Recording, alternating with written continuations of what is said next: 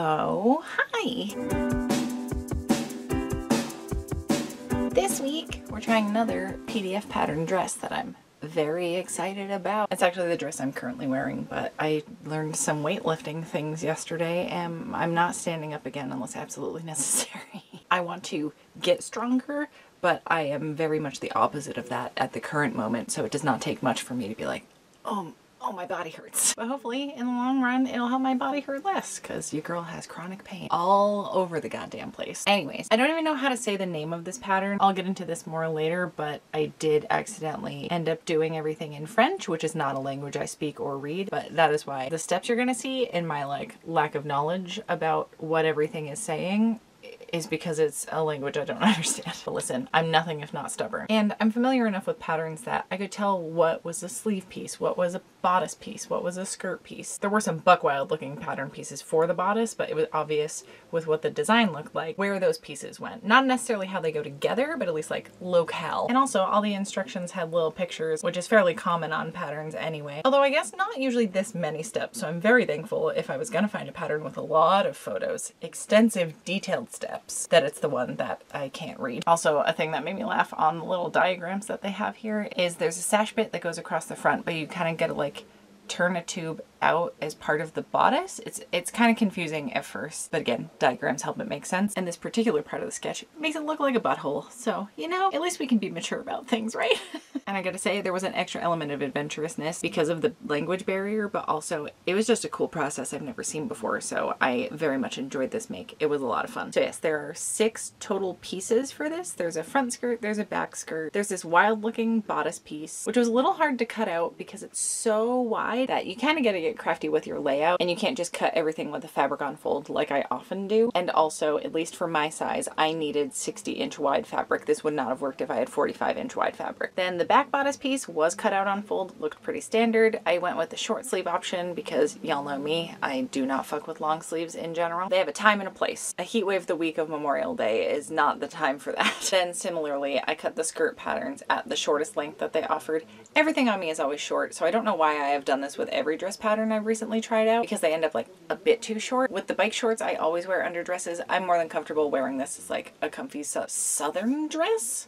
Summer dress. And then especially in the wintertime, if I'm wearing leggings and tights and stuff underneath, I think this length is going to be totally fine. The next version I want to make will be a little bit longer though. Oh, I'm so excited. And I think I'm going to change the neckline as well, but I'm very much getting ahead of myself. Okay, there's also a facing piece for the neckline that is basically just a really skinny long, I almost said triangle, rectangle. Listen, I'm filming this at the end of a 3-day holiday weekend, so I haven't gotten all that much sleep the past couple of days. And I would also say I haven't been like the pinnacle of health, so I think my choices are catching up with me. Not to say I went deep in the drinking or anything. I did brew beer, which was super fun, meaning I mostly watched my friend boil water and add ingredients at certain times for like 5 hours. But that's all home brewing is literally watching a pot boil most of the time and like remembering to add stuff at a certain point in time and keeping shit clean. You can probably mess up a lot of steps in beer brewing, but not having things properly sanitized, that's what'll fuck shit up. But I digress. Okay, bodice assembly. This was the part I didn't know how it was gonna work, and I was super excited to get my teeth into this step. So this bodice piece has this big long extension, and there's a slit you need to cut, which I thought for sure I had marked, but obviously I didn't. So I went back with the pattern and cut those at the exact right angle too, because there's like a depth and angle these slits need to be.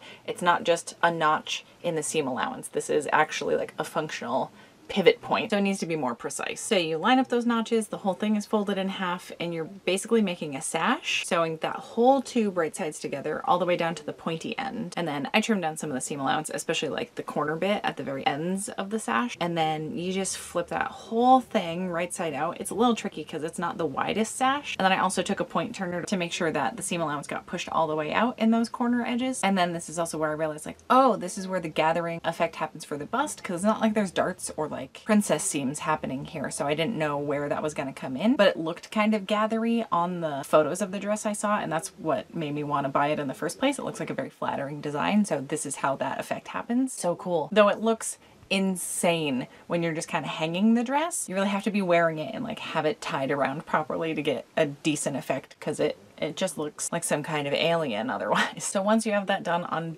both the left and right bodice pieces, you attach it down the center front. I really like this little diagram that, granted, I can't read the caption, but it seems to indicate like if you put a pin at the intersection of these two seams, it'll help make it look nice. Because that's always the goal, right? Is getting those perfect corners. You get the plus sign. That's always so satisfying. There's not a lot that I'm a stickler for with my own work as much as that particular type of thing. So after that, it was attaching the shoulder seams together. So super quick. I debated whether or not I was gonna like press the seams open or serge stuff just because it's a mock-up, and the other mock-ups I've been making, I've been fully finishing all the seams and then regretting it because I have a bunch of like alterations to make. Granted, this is a knit. It's always going to go a little bit smoother if it's a knit project in my experience. So in the long run, I'm glad I ended up serging stuff. Also, it's for stretchy material. I mean, I serge pretty much everything for my seam finishes, but particularly with knit fabrics. Like some people just use the serger to build stuff like this. I can't. I have to have like actual stitching lines, and I use the serger as a seam finish, not as the assembly stitching, if that makes sense. I need more structural integrity to my garments. Okay, then it was on to the sleeves, which as you can see have like a little bit of volume up at the top. I don't tend to like things that make my shoulders look bigger, but this is like just the right amount of gathering that I'm okay with it. I'm not into that super poofy mutton or bishop sleeve. I just can't do it unless it's for a costume or something, but this feels acceptable. I don't know if you can tell, but I really fucking like this dress. Okay, so to get this effect up at the top, there are 5 different notches you make along the curved edge of the sleeve pattern. One's for the center. There are notches indicating the front and back. Some patterns, the sleeves are symmetrical, most aren't, just because you do a lot more in this direction than you do this direction, you know? There's also 2 notches, one either side, between the front and back notch and that center notch. And that is where your gathering stitches start and end, is between those 2 notches. It's like the middle third of the sleeve a lot of the time. So the way I like to gather, and how the instructions do lay it out here from what I can tell, is always a basting stitch, like the longest setting on your sewing machine, straight stitch, make sure you have a tail at either end, so don't snip your threads super close. But I go in like maybe 1/4 of an inch, because I generally do 1/2 inch seam allowance, so that is also a factor you need to take into consideration. You want a gathering row either side of your normal seam allowance. So I go 1/4 of an inch in, and then I go 3/4 of an inch in, and I make them parallel. I start them at the same point, like try to keep them even. So I have my 2 gathering rows from notch to notch, and then again, my preference for gathering stuff is I do as much bunching as I can without breaking threads. We're not trying to make things like crazy taut or tight here, but especially when I'm zhuzhing things into place, I find it easier to let it out than like try to bunch it up again. Also, because when you are pulling, not ropes, I mean they're like teeny tiny ropes, I suppose, but when you're pulling the threads, you need to either pull both top rows, like from the right side of the fabric, or both from the wrong side of the fabric. I keep wanting to say top and bottom because my brain doesn't always process information the same way everybody else does. I wouldn't put it past someone that thinks like me to think they meant top and bottom, meaning like that 1/4 inch row is the top and the 3/4 inch row is the bottom. So just to clarify, both rows on the right side or wrong side of the fabric, I don't think it matters. Basically like both bobbin threads or both top threads. If you use different weight threads for this, a place I used to work always had higher strand count. What is it? The tex of the thread.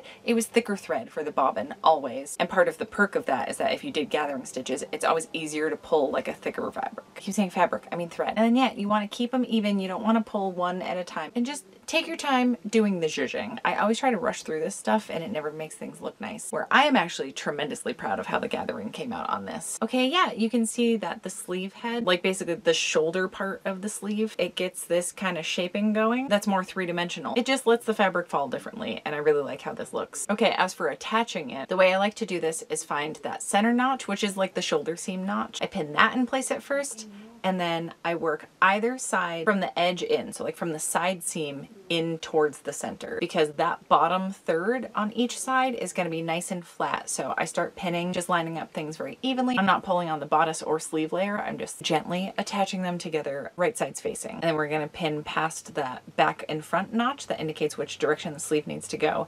And then we're going to hit our gathering notch. And this is where, for me, I start pulling some gathers out from the center, because you can see there's some slack on the bodice side, and we want these to both end up the same length so that like they lay flat. So yeah, this is the part that I find easier to like bunch up more to start with and then let it out as you go. You know, just running my thumb along it, A, because it feels nice. I very much like that textural experience, but also it just helps kind of get everything nice and even. And then repeat the process on the other side of the sleeve, and then do everything on the other sleeve entirely. Also, I love when I get to pin sleeves into place when the side seams of the bodice haven't been attached and it's all laying flat. I hate doing what's called like inset sleeves where the hole is closed here and you just have to fight with stuff more, and I don't like it, and I think it looks cleaner having the underarm and side seam done at the same time, which is exactly what you do after you have sewn the sleeves in. I also serged the seam allowances after each step. Oh, also, right, when sewing that sleeve in, you're stitching between those two gathering rows, and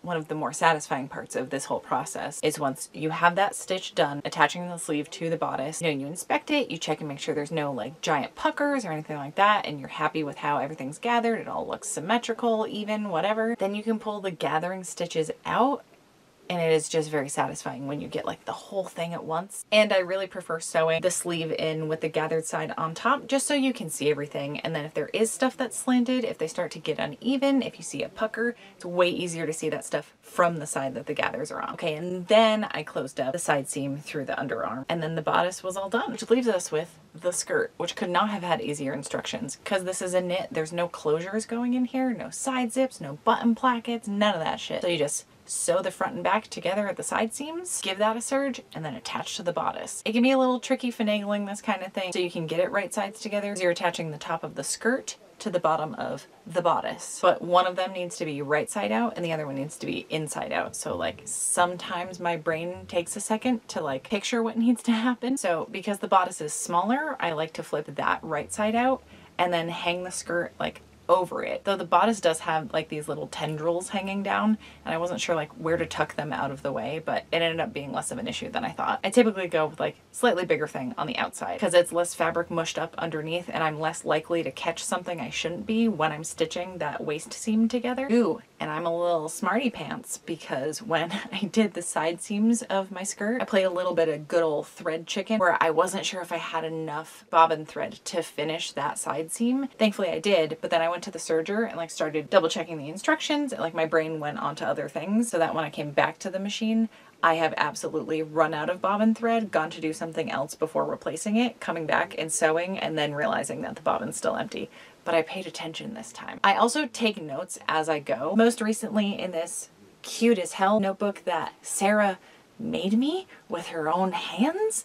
I love it so much. I don't know what material this is, but it feels very nice. Like the fabric's nice and thick, and by fabric I definitely mean paper. But yeah, all the notes from my recent videos have been scribbled in here. I get some little diagrams and stuff, and then I also cross out as I read through the notes. So yes, it's kind of like a sew along with me sewing diary and not full-on tutorials that I like to do here. It's kind of like a craft with me hang, but the reason I can remember all the steps involved and my thoughts about it as I was doing them, because I film all that stuff separately. I don't write a script, but I have like bullet points of the whole process, so it helps me stay on track, and it makes it so much easier sewing the thing that I'm working on when I'm not stopping to talk to the camera every time. And also I'd be facing away trying to explain things, and that would change the volume of what I was saying, and I'd be sitting different distances from the camera, so that also affected the sound. I do have my mic on today because I have a new editing program and I'm trying some things out, so we'll see. Yeah, if you have thoughts on any of the upgrades or like anything that I haven't upgraded, or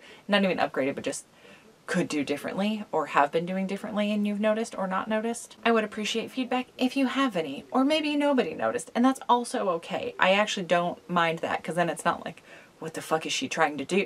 If it hasn't been jarring, any of the updates I've been making, that's kind of good, I think. Okay, anyway, now that I've given myself a bunch of credit for remembering to fill my bobbin before continuing to sew things together, once I had the basic seam done for this, I didn't serge this part because I wanted to do a test fit, and I figure the main issue I have on dresses is the length and the waist, because I didn't know where this was going to hit on me. Not quite empire waist, but not quite high waist. I wanted to give a quick test fit before I did all the finishing stuff, because those are my least favorite steps, and if I hate the dress to the point that I don't feel like doing those, I certainly don't want to have wasted the time. Just before I whole-assed this thing, I wanted to check my process. So as far as the fit, this thing is so comfortable. I've just been wearing it for the rest of the day since I put it together. I always wash the fabric when it first comes into the house, just so I don't forget to do it before I start working on something. And honestly, I just put the fabric in with my other laundry, because if the fabric I've bought can't handle being washed with my regular laundry, I don't want a garment made out of it. I don't even separate my lights and darks. Granted, most of my clothes are on the darker side because I sweat too much for like a pale yellow top, let alone white. I can't trust myself with white shirts. Absolutely not. Trying to eat with these hands and zero depth perception or hand-eye coordination, that is asking to ruin my clothing. Anyway, as I tried it on that first time, it definitely sat a little higher than I was expecting, although having worn it for a little while, I don't super mind, but I was trying to figure out where the lengthening would even happen. And then thankfully, it occurred to me, there's got to be a line for this on the pattern because this has to be a common alteration. Like everyone has different proportion torsos versus legs. Everything on me is long. So, but because it's a bodice shape I've never done, I wasn't quite sure where the line was, but I had a guess. But thankfully when I checked the pattern, where that line was what my gut was telling me was right. I felt it in my soul, which feels nice because that means I'm getting better at sewing, that I can kind of figure that stuff out without someone else having to tell me to do it. Like the troubleshooting is the part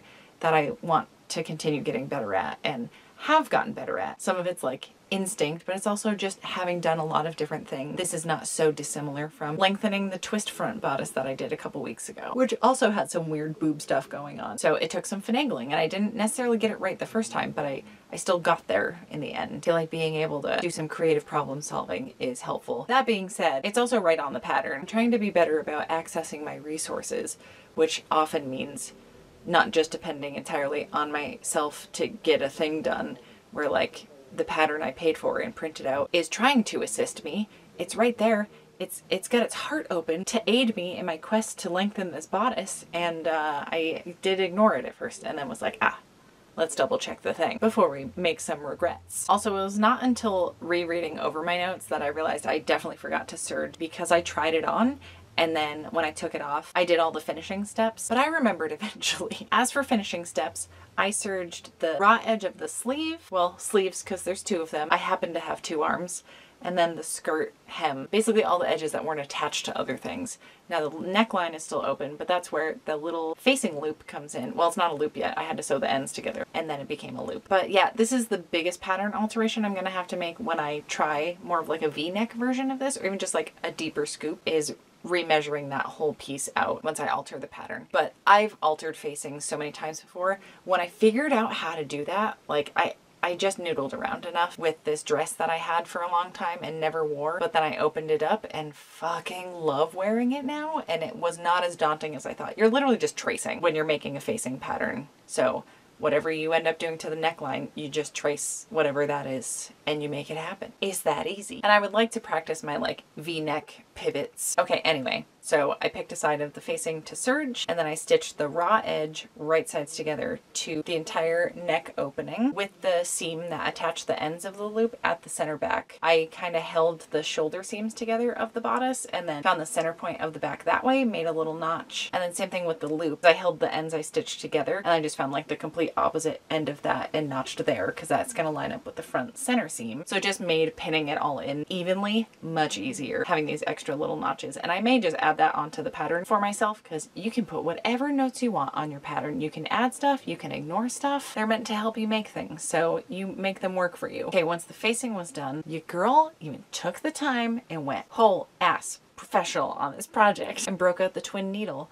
I haven't used it in so long that I forgot just how much it elevates stuff for me, and like I am more excited to wear this dress because I did all of the twin needle stitching. Other than like ironing stuff, especially wovens, knits, it's less of an issue. But yeah, other than using my iron to like press seams at every step, using the twin needle to do some of my finishing is like the biggest help. It is so pleasing to my eyeballs, I assume to others. It's what I would expect to see on like a store-bought garment. Why wouldn't I put that kind of effort in for my own stuff? I'm worth the extra time. So yeah, and it was good practice. I hadn't used it in a hot minute. It's okay. It was still logged away in my brain. You do have to use a straight stitch and you use your longest stitch and you just don't backstitch. I do like to end my twin needle rows. Like I overlap the beginning and end of the stitching I'm doing so that those kind of tack each other down. I pull the tail of the bottom zigzag that happens and it kind of like tucks the 2 straight rows of stitching up top, those tails, underneath, and then I tie those into a square knot. If there's any other steps you do to finish off a twin needle, let me know. But that's how I tackle it. So yeah, I did twin needle for tacking the facing down on the collar. For the sleeves, I just had that serged edge and tucked it under maybe like a 1/4 inch. And here's what it looks like from the underside. But yeah, then the whole thing was done and it was time to go outside and twirl. This thing is so comfortable. I have full movement in the arms. The waist is not as bothersome as I thought it was going to be, being a little bit higher. It also has this perfect pleating situation that happens when I tie the sashes around. The only thing about a dress this style is when there's stuff tied in the back. I'm sitting in a chair, like I'm very forward on my chair. Normally I'm like fully against the back of it, but because there's a giant fucking bow on my back, I literally like bruise my spine when I wear shit like this if I'm sitting in a chair with a back on it. Yeah, but the only thing is it's a little too short for some things where, I mean, I ran out to the grocery store in this immediately after finishing it because listen, when you get a craving for Ben & Jerry's, you have to then go get Ben & Jerry's. But I always wear bike shorts under my skirts and dresses because I don't want to have to think about pulling it down all the time. Like, I don't want to be self-conscious about it. I'm an adventure lady and I don't want to be hindered in my adventuring by worrying about flashing someone. Even if I'm wearing tights, which, you know, are sheer so they don't have full coverage over things, I wear bike shorts over those, both for opacity, but also because it helps hold them up. I have found having a second layer over tights and leggings helps keep them around where they're supposed to be, because otherwise I'm constantly having like MC Hammer crotch, and I don't want to have to be adjusting all day. If you're interested in the lengths I went to acquire this pattern, let me tell you a story. So I was scrolling through the Meme Made May hashtag on Instagram and I saw this gorgeous dress with this wrap sash front situation, and I couldn't figure out how it happened, because certainly there's times I scroll through, you know, Pinterest, Instagram, whatever, the internet at large. People also send me a lot of links to things that they think I would like, and I very much appreciate that because there's so much out there. I can't see everything. So having like curated posts come my way, I never mind getting sent stuff like that. Also, there's a Discord where that's exactly what that is meant for, is sharing all of that kind of stuff. Not catered to me, but like if you see something online that you like and want to talk about it, it's a great spot to do it. Just message me and I will send you an invite link. I am not tolerating any kind of trolls. We are bog trolls. We are a great community and I don't want shitty people infiltrating that. So I don't have like a public link. You don't have to be part of like the Patreon or anything like that to join. All those folks voted to have it free for everybody. So like, let me know if you want to join and I'll make it happen. Anyway, saw this dress, and specifically under that hashtag, I knew like this person made this dress, and thankfully it was from a pattern that was commercially available. Now the person that posted this photo of themselves in this dress is someone that lives in France, and everything was in French. And then I clicked the link to the website to find the pattern, and wouldn't you know it, also everything in French. As previously stated, I'm very stubborn and was like, well, I guess I'm gonna take half a day to figure this out. I genuinely spent 4 or 5 hours working through this, where I took a number of years of Spanish. Obviously, I know they're different languages, but there are some words that are like close, and knowing the context of those words getting used, I was able to fudge my way through like some basic stuff. And again, knowing patterns pretty well, I could tell like what was what part without having to read the label on each pattern piece. But I did make Google Translate my friend, and I was using a Mozilla Firefox browser window,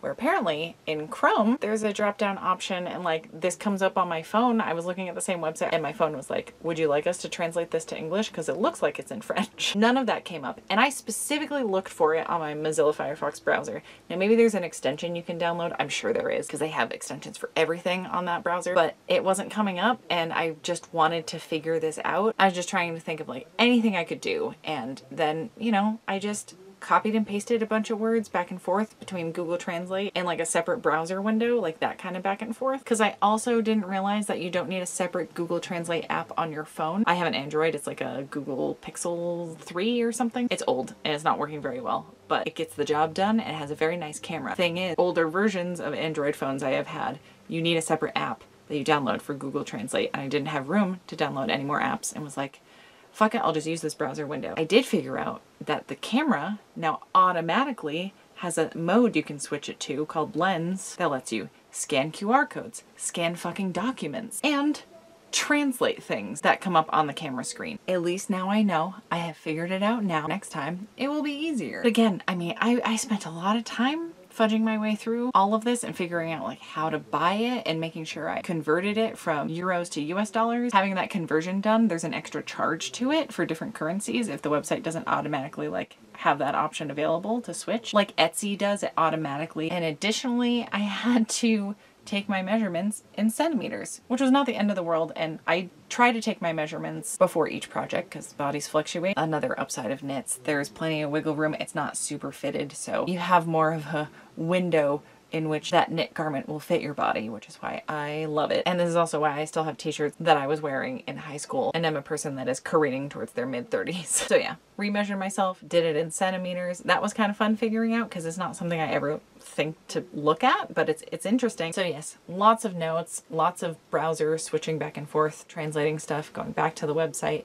making sure I paid for it with the right amount of money and it was priced in the range I thought it would be. I think it turned out to be like $7.50 or something with the like 20-cent currency conversion rate. It was as I went to the page that was like, great, your order is complete. Please check your email for, you know, further instructions, what have you. Because there was such little text on that page. Obviously, like I saw the header on everything, which was all French, and like I didn't see any links to any other country website thing. Because again, that is the thing I looked for at the beginning, was a different country website up top, because sometimes in the top corner it's like you want the UK website or you want the US website. But that was like very top corner of the page, so I'm used to looking for that there. Well, wouldn't you know it, after all of that, is right after I finished taking my measurements and making sure I was buying the right size pattern and got the email where all of the instructions and pattern pieces were in French, I saw the footer of the page for the first time and noticed a little drop down menu that said International. I'm not going to try to do a French accent, but wait, you know what? Saw a little US flag on there and was like, God fucking damn it. And I had to laugh. Normally I would get really, really mad about that kind of thing, but I wasn't overly frustrated with the whole process. It just felt like a difficult project to challenge myself with, and I kind of had fun looking through it. And I learned some French terms for sewing. It is also specific jargon, so like trying to Google translate some of the words, it was like, this word also means something else and you couldn't possibly mean not this more common phrase, so we're only going to give you this definition of it. A million eggs on my face finding out there was a US website. Problem was, my purchase was through the French one and I didn't even have an account on the US one, even though I made a login on the French one. It was fine. I'm still getting French emails from this website, which I find charming now. But after this realization, like that first one was like, oh, what have I done? So the English website, I believe, is called Makerist. I'll link it in the description if you want to check it out. But yeah, I made a TikTok describing the events of my day, and both my wonderful, brilliant sister was like, here are some options from someone that's very good at tech support that you could have tried, and had you asked someone for help with this, could have supplied you with this information.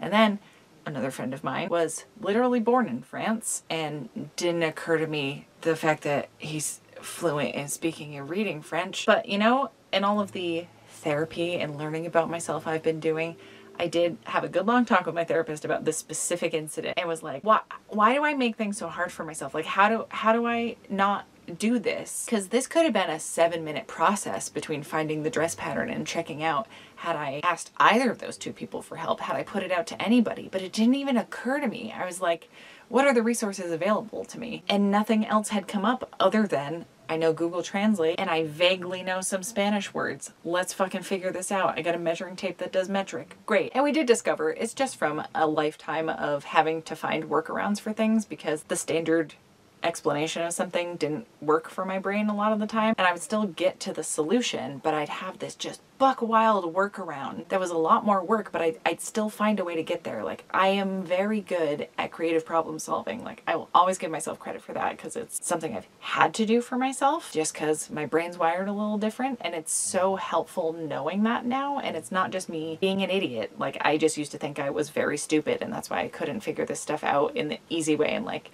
had to put so much work in, because I would see other kids in school and just other people in my adult life not having to work this hard to do stuff. Not everything, of course, but like plenty of things. Boy howdy, have all of you seen me work through finding the most overly complicated way to go about a thing, and then maybe by the end of it, me realizing like, oh, had I just done this, this would have happened and I didn't have to do all this work. But sometimes it's some of y'all commenting and being like, oh, when I do that kind of project, I do this. And I'm like, can't believe the things that I have learned from y'all and just talking with people about stuff. And I think the main thing I need to work on, because it's all so specific to the context of the situation, right? As far as like what direction to seek help in. But I think asking for help from other people in general is not something I do very often. I have, for most of my life, thought I'm not worth burdening that person and taking up any of their time, where the joy I feel when friends have like had me over for the weekend and asked me to bring my sewing machine so we can work on a project together, and a lot of it is them having me show them how to do stuff or just helping them in general, or like them even just giving me the idea and I'll make the thing and like hang out with me while we're doing it. I love doing that, and I don't even view that as like them asking me for help with something. It's always like, great, we have a specific thing to do while we hang out. I very much enjoy having like activities to do with my friends, and if it's something that I know how to do really well and love, like sewing's my favorite thing in the world, why wouldn't I be pumped to talk about and demonstrate and share with other people that I love? Just another, I guess, act of self-care to put into practice is leaning a bit on people that are intentionally in my life, that I am also more than happy when they lean on me for things. I'm just glad that we're friends and we get to spend time together, have an excuse to hang out, because that's literally all those sewing projects end up being. This is what this whole channel's about, is we get to make a thing and hang out every week. Okay, so now that I have exposed myself and how I have a hard time figuring things out in an easy method, we're learning, we're growing, we're progressing. I would also love to give a huge, huge thank you to people that I have asked for help, and we'll float it out there that it's because of everyone over on Patreon that I get to do this. If you would like to join, there are a couple physical perk tiers. Most of the non-physical ones, they're the lower tiers, obviously, but there's like this beautiful scroll of everyone's names. You'll get to join that crew, and I do make some posts over there. I try not to overload it because I find the Patreon pages that I am part of, I get overwhelmed. I just want them to do their thing. I don't need the updates from them. And I know many of you have told me the same thing. If I'm unable to do a live stream once a month, that you don't like hold it against me, which I do appreciate. But also I understand if you are the person that does want those like very specific tiers. Again, I do have 2 physical tiers, and like I never miss those. Those always go out. So yeah, there. Are you proud of me? I am uncomfortable doing this, but asking for help if you would like to, because that's the other thing, like no one's doing it because they don't want to, so I shouldn't have a hard time accepting it, but that's okay. Even if younger me didn't have that going for them, current and future me is only gonna have it get better, so that's worthwhile. And yeah, thank you to every one of you for hanging out through this video. Really thought this one was gonna be shorter for some reason, but I think that with literally every project, and it never is. So most of the videos that I seek out are longer format ones, so I don't know if y'all have a preference with the shorter versus longer version. And if you made it this far, I would guess that you enjoy some of your time here at least. So just thank you all. I appreciate the company, and I will see you back here with another video next Friday. Thank you so much for hanging out. Top of the skirt to the bottom of the shirt.